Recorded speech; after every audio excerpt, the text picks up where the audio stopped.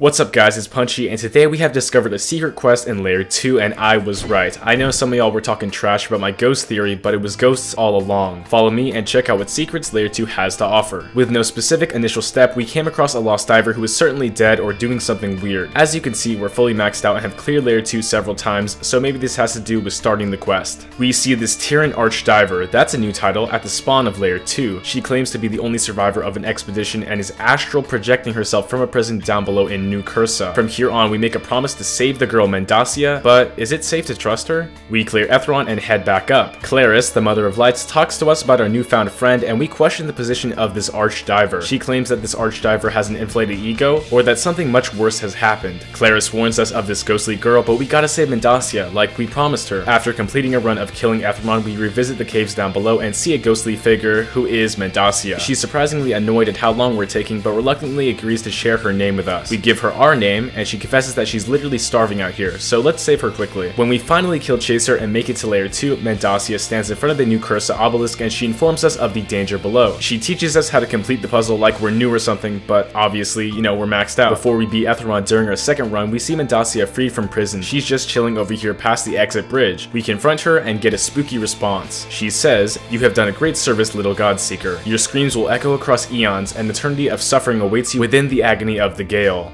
It's weird, right? And at the end of all that, we get +3 knowledge, so you know, that's worth it. This is really special for anybody who likes the lore of Deepwoken, but there's nothing else. That's all to this quest, and it's very secret, so don't tell anybody, okay? Big shout out to my boy Lunar who helped me get some of this footage, and you know, really big thanks. Make sure to like and subscribe, and have a good one.